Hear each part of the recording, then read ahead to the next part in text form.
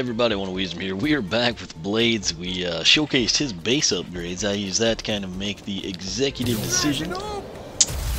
TV looks darker for some reason. I don't know what the deal is, but use that to make the executive decision that I wanted to take Legendary down Wind Wielder because I thought I might like Shard Shooter better now. Wind Wielder turned out, primarily because of crushing Cyclone's crushingly high damage numbers, to be a little bit better than I expected, but that said, we're going to check out Shard Shooter here and kind of see how this one goes down. So it is going to improve the Blade Shard attack, so we'll just jump right in. The Wii Fit body test, I went in there, I had it done just in time, you know, and then right when I got to the point where you're going to do the 2 tests, you know, to determine your Wii Fit age, batteries died, and that kicked me out past midnight, and so it was all for nothing. The good news is the test was done for today, because I didn't know at the time it was past midnight. So anyway, what we're going to do here, again, Wind Wielder, if you want to see that, take the links at the top of the video description box to my site or the Skylander Club forum. You can check that out. You can also see the spreadsheet. But we're going to do Shard Shooter here for standard blades. It's going to improve the blade shard attacks. So, in all honesty, my favorite attack of blades is his primary one.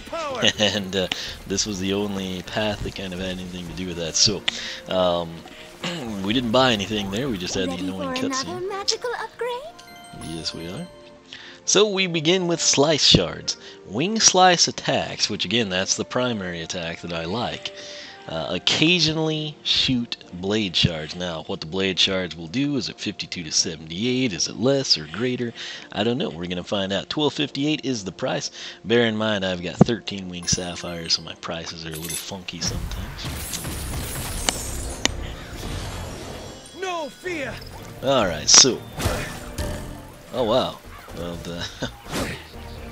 so we had one on the very first time, and then we got some there. So, seems like roughly every 3.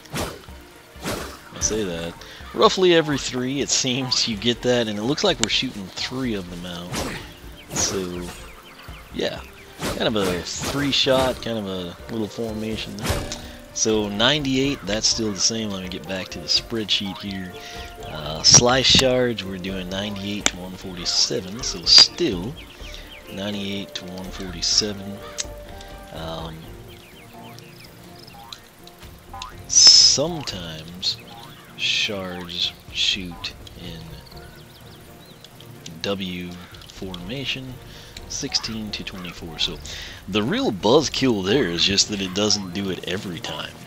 I mean, if you could imagine just us primary attack and each time we have that fire off, that would be pretty cool. I mean, granted, it would take a certain set of enemies to like kind of fill the gaps correctly, but still. Now we get Cutting Edge. That looks eerily similar to the actual wings on Blades himself. Blade Shards do increased damage. The price is $16.28. So the 16 to 24 should increase here. And that'll be nice. So let's go ahead again. Pay attention to his wings there. I'm thinking the shards will look something like that. So that should apply to all the Blade Shard attacks in my opinion. And it did. We had our little bonus feature here with the 24. I didn't know the combo had that big of a range.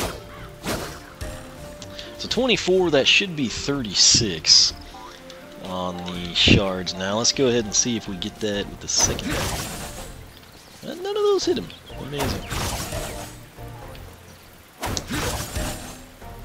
So 78. What were we doing? Yeah, 52 to 78, and that I don't see exclamation marks, so I think we're doing 78, and then we should be doing what, 117?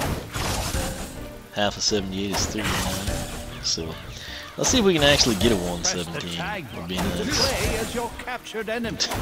pretty ridiculous. It's also ridiculous that we shoot that many at point blank. There was the critical number, and it looked kind of like a 17. So. Cutting Edge, we will say 78 to 117. I just fought off a sneeze for everyone. No need to thank me. I do my best. 78 to 117. I just deleted what I had. I think we were doing... What were those? 24, I think. Yeah, 24 to 36 is going to be on the other shards. So 78 to 117. And then we have 24 to 36. I think that's it. I think we've pretty well covered that. So I guess we'll go ahead and test it in the cycle. Wind wing. So I want to get, yeah. So they're doing the 78.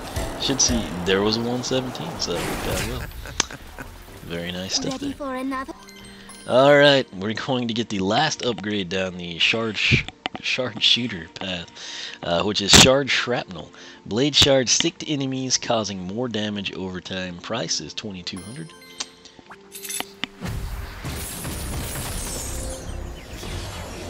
No fear. Alright, I don't know if that's going to showcase here or not, but let's find out. Yeah. So I think that was 7 instances of 9. 3, 4. So 4 there. Maybe we had 2 in them the first time. 3, 4, 5, 6, 7, 8, 9, 10. Yeah, that's gonna be tough to document. 3, 4. So roughly 4 times there, I think. So shard shrapnel is going to be 9 to...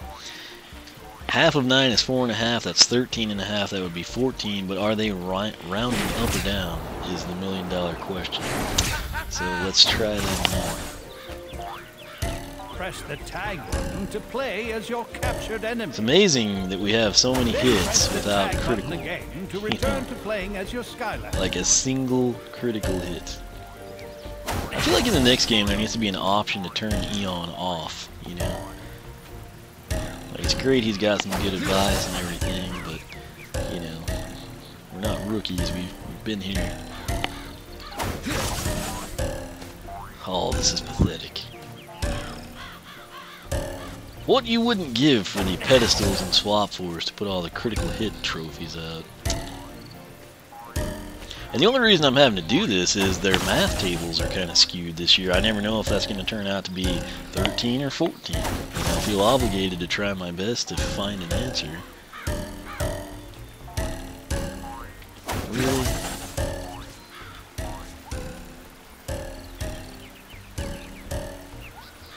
That's just pathetic, you know? We'll double our chances over here. Can't really see both of them. Kind of I can.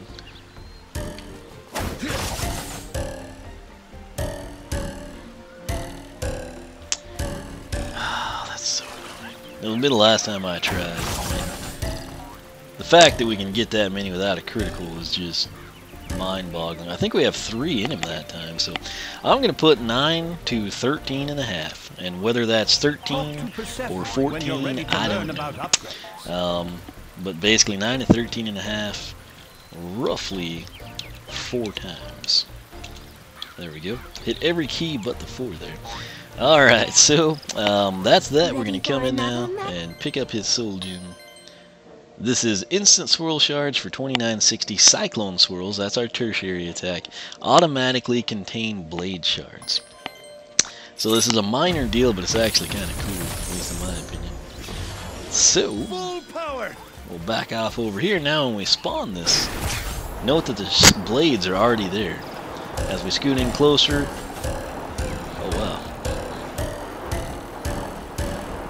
I'm seeing the 9 and I'm not seeing a 13 or a 14. So that's actually pretty cool, in all honesty. And again, you can go about it that way. That's a lot of residual damage. I mean, I'm kind of highlighting to you why this path could be good. And it's mainly to do with the shrapnel, especially in this case. That's just embedding the shrapnel like crazy. But basically the way that's going to do, it's going to be 45 to 78. And then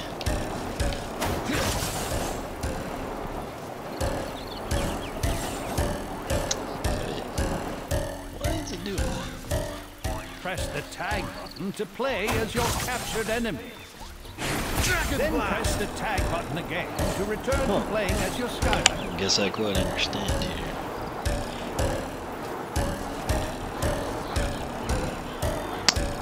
So the Cyclone itself is still doing 45 to 67. And then I had from our previous one, it was 52 to 78 when they made impact.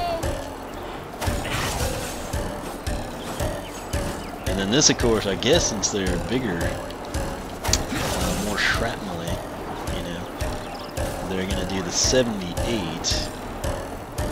So I guess we need to document that. 50 to 78, 16 to 24 range, and then... Let me, I guess we'll do it this way. Semicolon. Oh no, it just took everything away.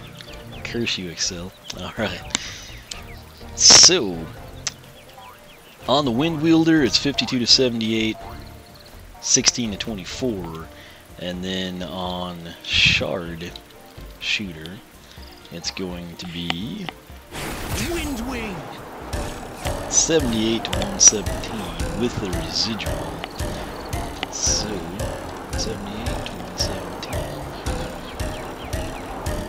You know what? I am going to make a new entry here. That's just too much information. So, Shard Shooter equals 78 to 117 with 9 to 13 and a half. I still don't think I've seen a critical. 9 to 13 and a half, 4x residual, and the ranged, if we ever had it, would be 16 to 24 still, I think.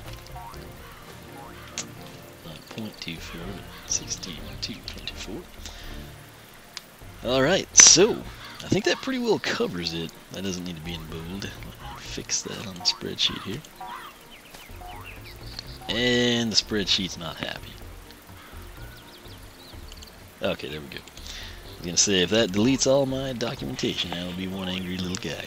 That said, this is Blades. This is the Shard Shooter. Again, legendary. We took down Wind Wielder. I'd honestly say this one's kind of a toss. It just depends what you prefer to do with him better. If you like the Cyclone, take Wind Wielder. If you prefer, you know, residual deals where basically, you know, we can do that and it's going to do the residual damage and I can run off and then come up here and attack or set things up.